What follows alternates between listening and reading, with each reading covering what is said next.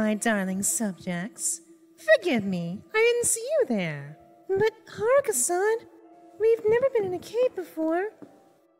Well, not me and Lucifer-san anyway. As far as you know, Yumi. Yes, some of us are unfamiliar with caves, which is why it's a good thing I'm experienced. There are rules to follow for being in a cave, Haru. Do tell.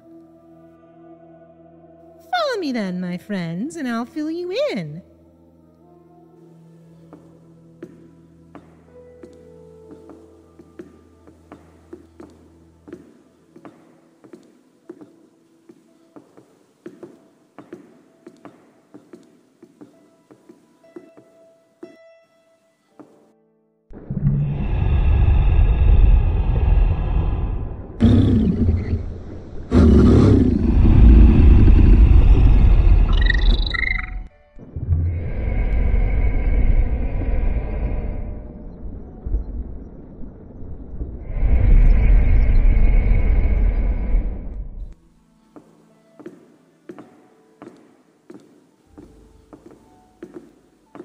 You see, ladies, there are 3 unspoken rules when traveling a cave with your friends. Rule number 1, always have a light source on hand. Well, I can produce fire on command, Haru. Does that count? Indeed it does, Lucy. Now then, rule number 2. Keep your voice down. You never know what could be lurking in a cave.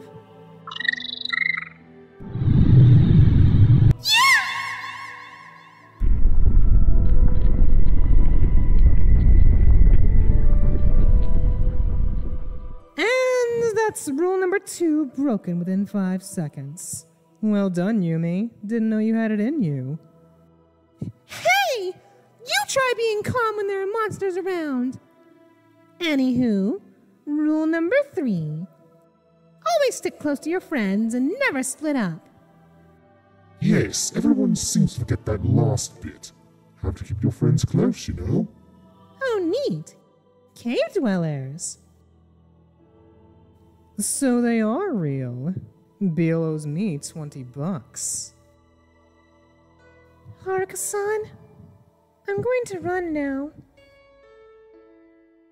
Yes, dear. Feel free to work on your cardio. Thank you. Yeah! I fell into cave water! It's quite murky. Hold on, Yumi-chan. We'll be right there. Terribly sorry, gentlemen. My friend here is a bit jumpy. Oh, it's no worries, love. We have working water down here if your friend needs to wash up.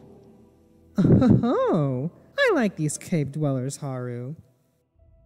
As do I, Lucy. I suppose there's another unwritten rule of caves. Cave dwellers can be your friend.